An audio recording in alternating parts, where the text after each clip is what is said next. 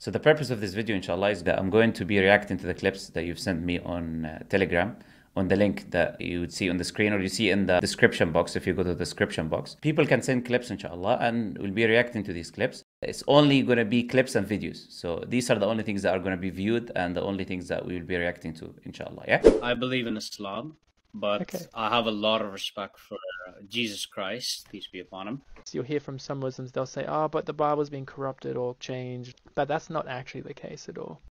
Well, you don't have to hear from Muslims saying the Bible has been corrupted or changed. Even Christians will tell you that. Christian textual criticism scholars will tell you that. People who even left Christianity because of it will tell you that. You look at Bart Ehrman, for example, and his book Misquoting Jesus, for example, or other books that he's written, or other videos that he has on this issue, where he left Christianity. And he will tell you that the Bible has been changed. Even some conservative scholars who passed away, for example, very recently, like Bruce Misker, who has a book called Text of the New Testament, is Transmission, Corruption, and Restoration, where he talks about corruption, where he talks about... It's a fact. Even when you talk about the Bible, which Bible are you talking about? It's not Muslims say. You tell us which Bible you follow. 66, 73, 80, 83, 82, 88. Which one are you following to begin with? The number of texts that you have is there. The number of the canon, what some people consider the Word of God, and what other people, certain books that they consider the Word of God, certain literature and text, is not found in others. These are not translations, because a lot of people say these translations. No. We're not talking about translations. We're talking about the number of the chapters, the number of the books. There are extra books in the 73. There's extra books in the 83 for the Orthodox. There's extra books for the Ethiopian Orthodox. Now, which Bible are you talking about first that Muslims say changed or not? The Bible itself is a fact. Is evidence that it is changed. There's still only one Bible. It's in the Hebrew and the Greek. It's been translated to English. But because it's still... Okay, and that's an interesting point here. It says there's only one Bible in the Hebrew and the Greek. That is completely false. Because when you look at the Hebrew, for example, what do you have in the Hebrew? You have different manuscripts. The earliest you have is the Dead Sea Scrolls, which does not contain the full Old Testament. It just contains majority of Isaiah and parts of the other Old Testament. And the Hebrew of it is different anyways. And then you have other very late the Septuagint and this and that. You have very other manuscripts of different things. Right? So it's not one, there's not one agreed upon Hebrew text. And when you look at the Greek, you say one Greek. Which Greek? The Codex Sinaiticus or the Vaticanus or the thousands of other manuscripts that contradict each other. Like, he's pretending as if like it's one text in the Greek and the Hebrew. That's not the case. If you go to the original manuscripts that they use for the Bible that you read, these are different manuscripts and they contradict one another. And they are evidences by themselves that this text has been changed. But what is even more important than that is evidence that is corrupted is that Greek was not, is that Jesus was not speaking Greek. He was not going around speaking Greek to the people.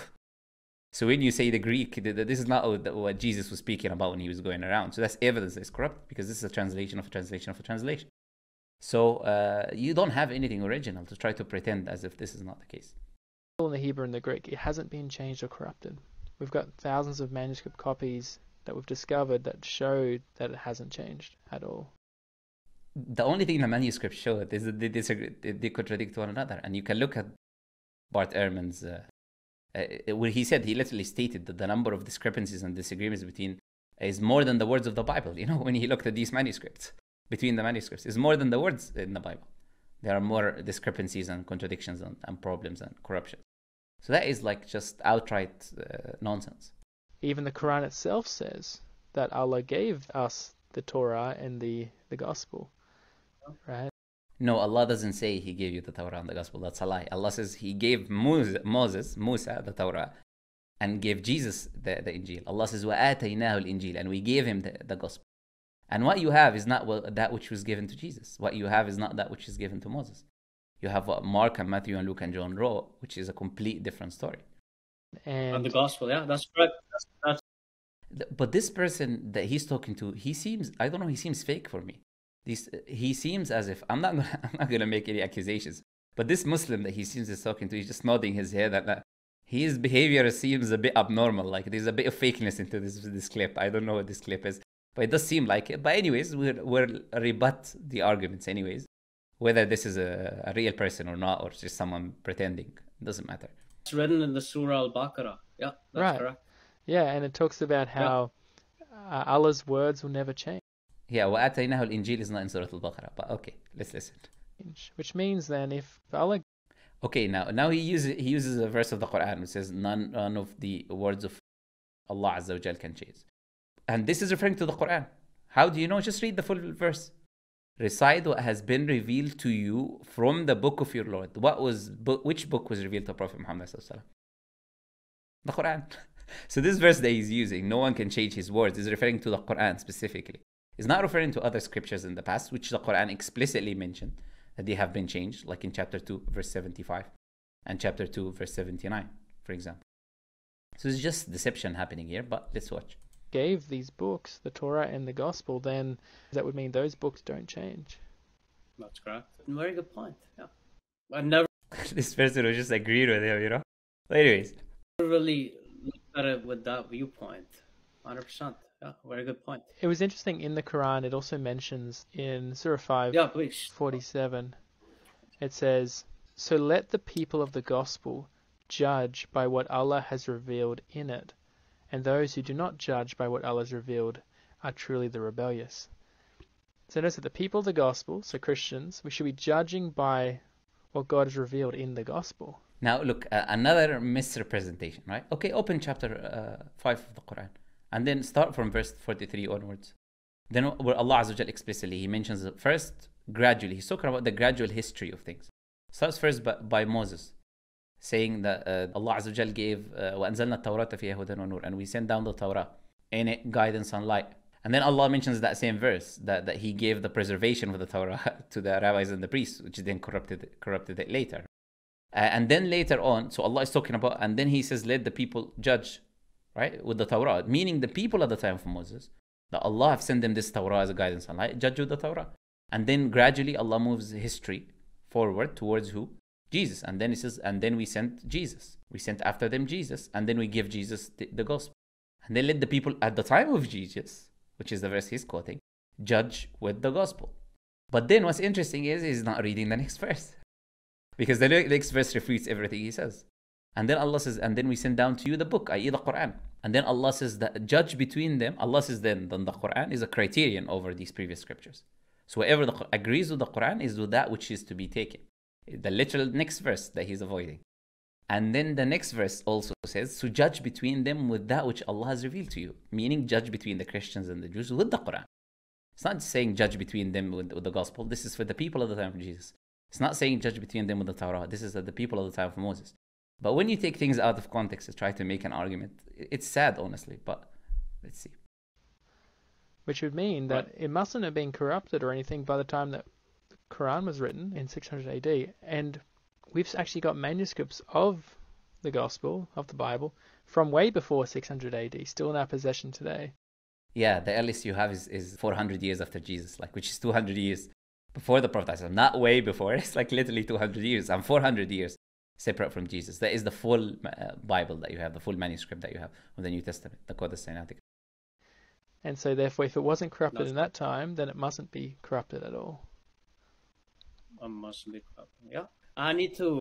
Honestly, how this other person is reacting is funny. But I need to take a picture of this verse if you don't mind. Yeah, That's a very interesting verse. That's a very interesting verse. Wow. Let's just say maybe he was not prepared, you know. I noted everything down, my friend. Oh, nice. Yeah. He's saying, I noted everything down, and all he has in the notes is Mark, Matthew, Luke, and John. It's okay. All right. Yes. Yeah. That's good. I like that. I actually wanted someone to tell me to read the specific kind of verses that you mentioned. Yeah. So I'll definitely... Yeah. One other one that might be helpful is this one. In verse 68 of Surah 5, it says, "Say, O Prophet, O people of the book, you have nothing to stand on unless you observe the Torah, the Gospel, and what has been revealed to you from your Lord." Okay, why don't we follow this? It's absolutely clear. Okay, so read it again. O people of the scripture, لستم على شيء. You are upon nothing. حتى تقيموا, until you establish the Torah and the Injil and the Gospel and that which was revealed to you from your Lord, which you're conveniently ignoring. What is the last thing other than the Torah and the Gospel that was revealed to you from your Lord? The Quran. So this verse is essentially, if you take it, it is super clear. Yes, follow the Quran. You are upon nothing until you establish the Torah and the Gospel and the Quran. And through establishing the Quran, then you will establish the correct parts from the Torah and the Gospel. and you'll move away from the parts that has been changed. But you conveniently are ignoring, you're ignoring that last part. But yeah, it's so clear, isn't it? So basically, yeah, that verse means like the Quran is basically saying that you have to respect the Torah and the nothing there gospel. about respect, but Yeah. Otherwise, you're not going to heaven indeed. Right, and it's saying- going to heaven. It's saying that we should actually follow it. Whatever the Torah and the Gospel says, we should follow that as well. Which means then, if we read in the Gospel, this is the words of Jesus. He says, "For even the..."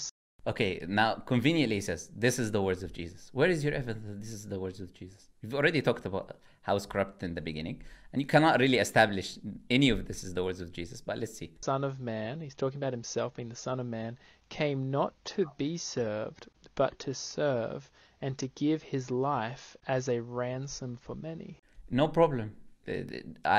Some people say I've given my life for this work. You know, I'm serving, I've given my life for this mission. That doesn't mean they literally killed themselves, right? But this is how Christians read because of the bloodthirsty nature of some people. They only look at this and they see blood.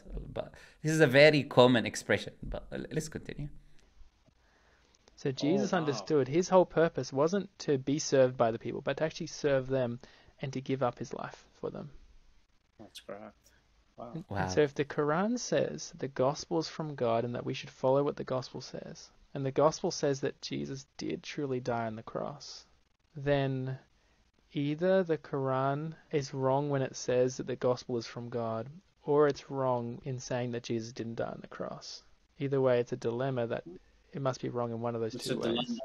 Or the Bible has been corrupted, as we have already established, and the Quran never told you to follow it. Because all of the verses that you brought are out of context, and it's told you that the Quran is a criterion over these two scriptures, and then they will clarify these points and changes, like the claim that Jesus died on the cross. So that probably that possibility they look at, but here I'm highlighting.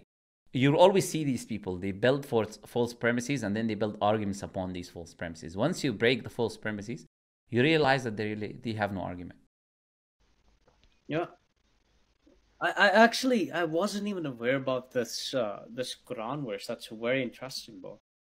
Well, as a Muslim, then next time, if this is true or real, if you're a real person, then you should read the Quran next time, perhaps. At least read the Quran before you engage with a different person about religion, you know. But okay. Right. But I knew for a fact that the Quran definitely mentions the respect of the Torah and the Gospel, Right. of course. That's very correct. Yeah. It's a good point. Very good point. I like that point. Okay, so it seems like everything the Muslim says in this video is like, yeah, true. Yeah, makes sense. Makes very good, interesting. Okay.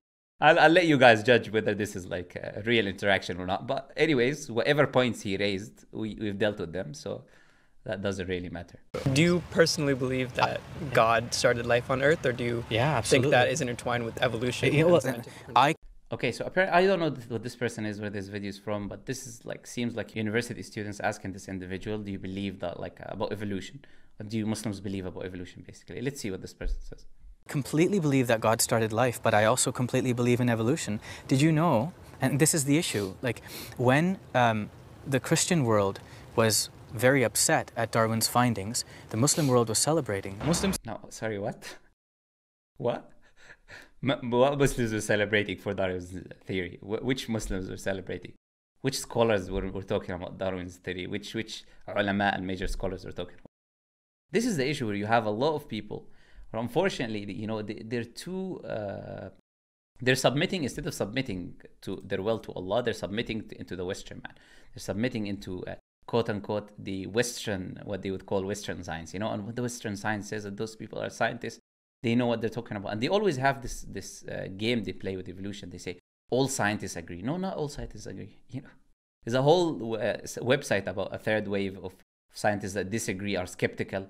1,000 scientists, I believe, that wrote, and then there's a specific website about it as well, that wrote their dissent towards evolution and how they're skeptical about it. Then you have all of the other scientists, which they will call creationists, and they will kick them out from their job because they're opposing evolution and they believe that human beings were created, they did not evolve. And then they will try to tell you that all scientists agree that evolution is true. No, that's not it. You just shame anyone else who disagrees with you, and you just highlight and give Oscars to the one who agree with you. Now, and then you get these Muslims, sadly, who try to kind of pretend as if Islam was always with evolution. No, if Islam, Quran doesn't talk about evolution. And it's explicitly against the idea that Adam evolved or the human beings evolved. Adam was directly created by Allah Azza wa Jal. There is no such thing as him evolving and human beings evolving from animals and this and that. And if you believe that's a different story, that's not what the Quran says. And that there's no such thing in the Hadith. There's no stories about evolution in the Quran. So to try to pretend that all Muslims are celebrating, that's completely disingenuous. Let's see what else he says. Scholars had been mocked for centuries by Christian scholars for the Quranic belief in evolution. Like, honestly, some people, how can you just make things up like this, you know? You're just making things up. Like, what Muslim scholars have been mocked by Christian scholars for believing in evolution? What is this, man? It's not even ambiguous, right? It's like very specific. Okay, so he's now going to show us a Quran being very specific about evolution, according to him. Now, subhanAllah, and for people who like want to talk about evolution and find out my position specifically about evolution, the whole video is called Muslims Dismantling Evolution, Theory of Evolution, or Evolution, on my channel, which is like a 2-hour monologue where I go and give evidences and establish why it is not something to be believed or taken as a reality or a fact. But let's see now he's now apparently going to give us the Quran talking about evolution clearly, not ambiguous. Yeah, let's see. That these are the stages that human beings went through. These are the stages that human beings went through. All the Quran talking about stages that human beings went through was that the human beings were sperm, and then they developed into a mudgha, and then like a chewed-like substance, etc. Alaqa, all of these things, like something that is like a leech, and then the human being is formed, and then the bones, and then the flesh on the bones. This is what the Quran is talking about, which is all about embryology. Where Allah Azza wa Jalla is speaking about بدأ خلق الإنسان من طين. He started the creation of human beings from substance like clay, which is the creation of Adam, which has nothing to do with evolution or anything close to it. Then it says ثم جعل نسله من سلالة من ماء مهين. Then Allah Azza wa Jalla created his progeny from a liquid, right? Liquid like which is referring to the sperm, etc. So, or the semen. So this is what the Quran is talking about. What are you talking about? Stages of evolution in the Quran. There was a point where fire was brooding everything. Fire brooding everything? What is this? And then there was a point where all of life came from water. It was common knowledge. Yeah, okay, the Quran is talking about the living things are made of water. Chapter 21, verse 30, وَجَعَلْنَا مِنَ الْمَاءِ كُلَّ شَيْءٍ حَيٍّ. How is that related to evolution? Like, which evolution is saying that like every living thing is made from water? Like, honestly, like, and he's saying not ambiguous, not clear. I don't understand these people who speak about the Quran. Like, I don't know this individual, but this is clearly a bunch of nonsense. And it's sad, yeah, and it's sad to see. And I hope Muslims, they don't just bend down to what people in the West believe, and they believe it, they accept it, therefore now we have to submit to them. We have our own positions. We know Islam is the truth. We have evidences why the Quran is true. Anything which would directly oppose the Quran, we completely reject it. Simple as that. You have to be firm and strong upon your stances as a Muslim. The Holy Quran has said that everything has undergone evolution. At this point, I don't know what to say. You know? Except for God. That's what differentiates between the initial cause and everything. He's saying the Quran says like everything has gone under evolution. Everything has gone under evolution except God. There's no such thing in the Quran. And it's just like, how could you just make things up as you go like this? And Allah musta'an. It's just, I hope that Muslims just understand that, look, you do not need to submit to anyone. You've got the Quran. And you've got its evidences. And this is the truth. Like, we don't submit to anyone else's beliefs and what they think is true, what they don't think is true. Yeah, I've shown a video of this guy before, but let's show this one as well. There are 3 philosophical reasons that I don't trust Muhammad. Okay, so he's now going to give us 3, what he refers to as philosophical reasons, or maybe just one in the short, of why he cannot, or he does not trust Prophet Muhammad. Let's see. First point, you will notice that the miracle of Christianity is Jesus Christ. And you don't have to speak a particular language to hear about Jesus. The miracle of Islam is not a person. The miracle of Islam is the book, the Quran. But when you begin to study Islam, what you begin to realize is the only way you can truly appreciate the miracle of Islam is by reading it in Arabic. My philosophical problem with that is, why all of a sudden, when God reveals himself very wonderfully in an open way in Jesus, does he suddenly say, the only way to get my clearest revelation is by learning Arabic? Okay, so look at all of these, like, I don't know, like strawmans and misrepresentations. First, he says, look, okay, the miracle of Islam is not a human being, it's not a person, it is the Quran. Well, first, the main miracle of Islam is the text, is the Quran. But the Prophet ﷺ is also, his life is a miracle. He done many miraculous things, miraculous acts that people observe and so. So that is the first misrepresentation that he's putting, as pretending as if the Prophet ﷺ is not a significant figure in Islam, when the Quran literally is saying that you have the example to follow in the Prophet ﷺ. And then he says the only way you can appreciate that miracle is through the Arabic language. Okay, then and he compares it with Jesus being the miracle of Christianity. Okay, then how do you know the miracle of Christianity, Jesus? Did you meet Jesus? No, you have to learn English to read an English translation, or read Greek, or learn Greek to read a Greek translation, or Hebrew to read a Hebrew translation. So that is the most ridiculous argument that I've seen. You have to learn a language in the end to learn about whichever figure or whichever book that you want to talk about. This is how information is transmitted. They are transmitted through language, yeah? And language is in a specific language, you know? And then you have to learn that language in order for you to appreciate or learn. But this is not the case even with the Quran. So that's another misrepresentation. Is like, you can still appreciate the evidence of Islam and the miraculous nature and evidences of its truth without learning the Arabic language. That's why majority, over 80% or more of the Muslims around the world are non-Arabs. The minority are the Arabs. So how are these 80% of people appreciating? The biggest growing religion in the world is Islam, in the UK and in the USA and everywhere in the Western world. So how are these Westerners appreciating the evidence when they don't speak Arabic?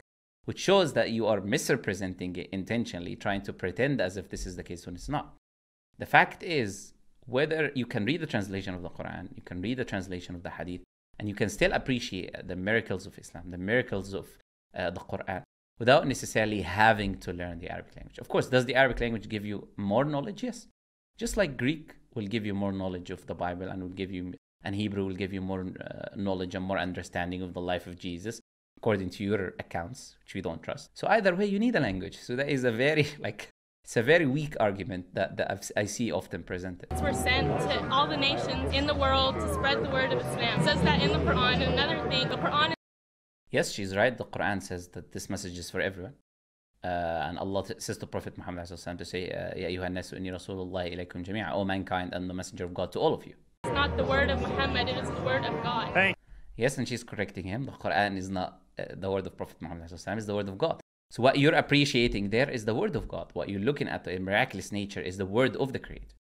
And if the Creator wants to communicate with you, with humans, Allah or the Creator will communicate with us through language. This is how we communicate, you know. So it has to be in a specific language in the end. It's the word of God, that's right. But it was written by Muhammad. It was not written by Muhammad. And this person doesn't even know, when he's talking about Islam and philosophical issues, and he doesn't even know whether the Quran is written by Prophet Muhammad or not, which is like surprising, honestly. Prophet ﷺ, he could not read or write, as well as many of the people, majority of the people at that time in Mecca and the deserts of Arabia could not read or write.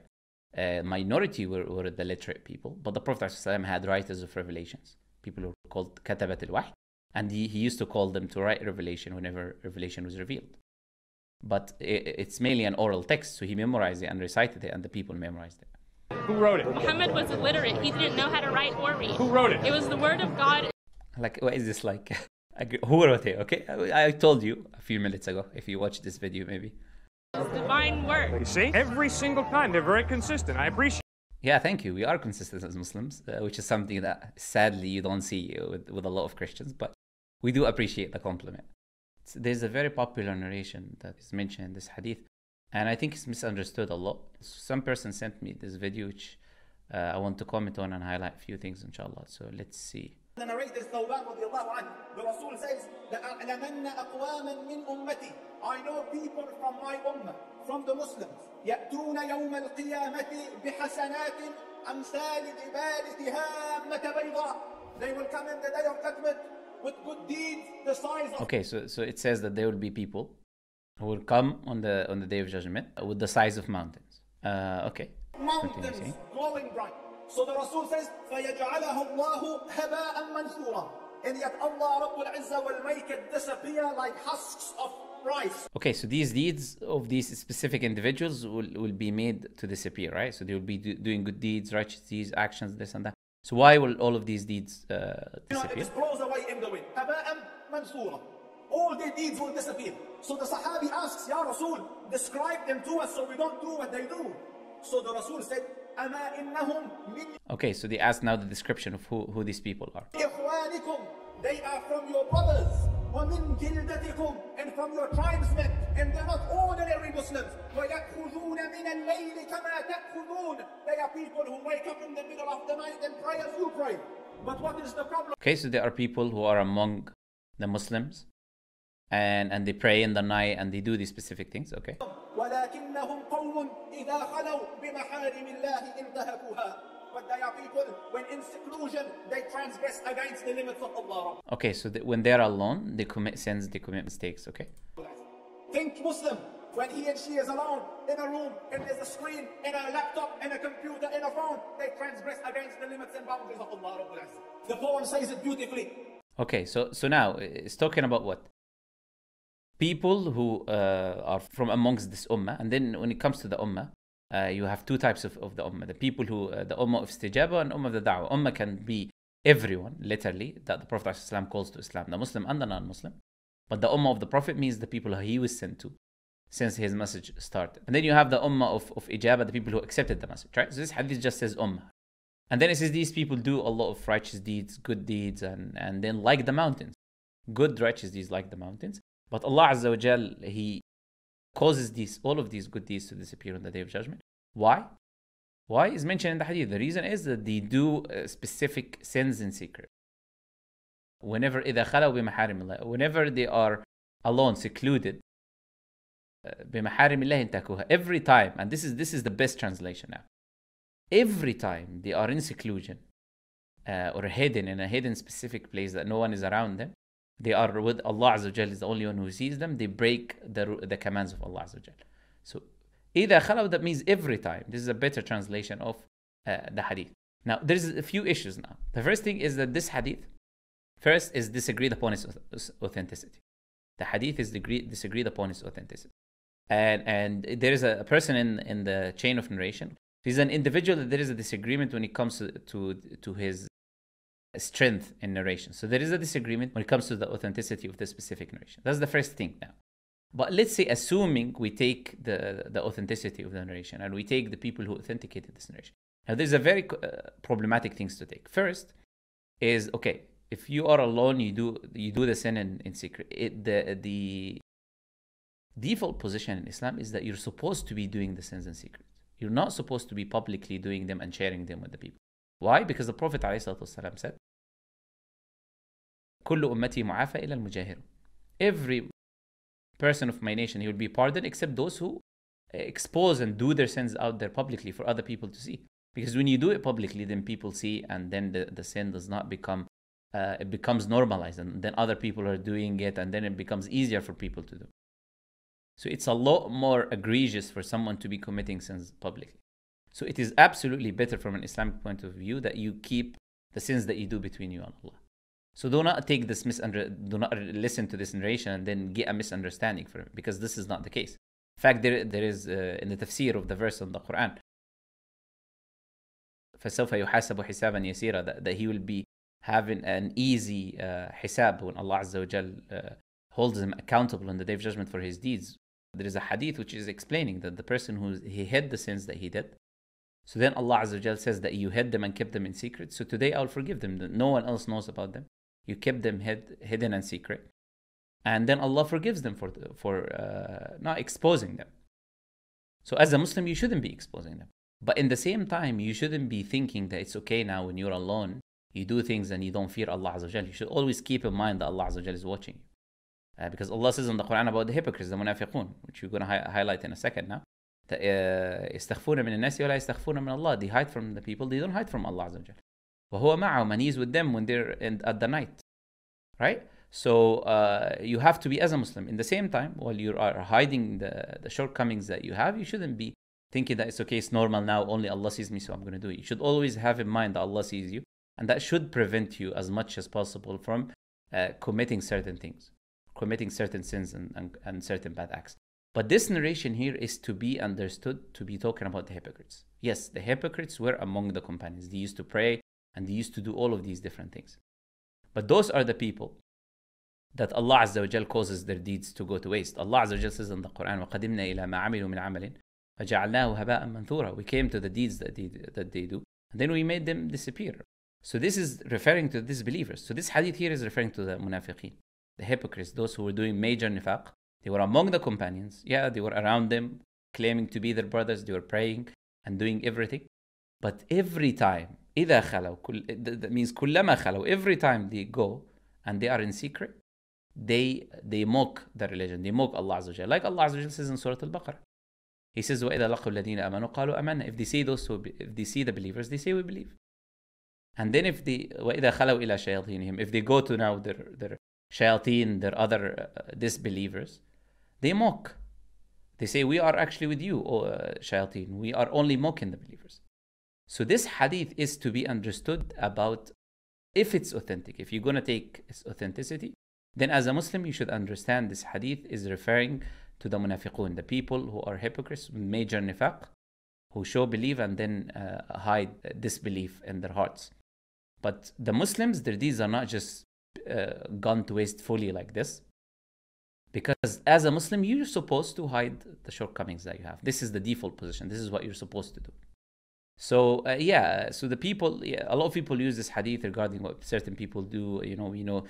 A major disease that is spread in the Muslim community to do with, like, for example, pornographic materials and this and that. A lot of people, they do these things in secret. And a lot of the people try to use this hadith in that way to make these people afraid. Yes, there are many other things that you can use.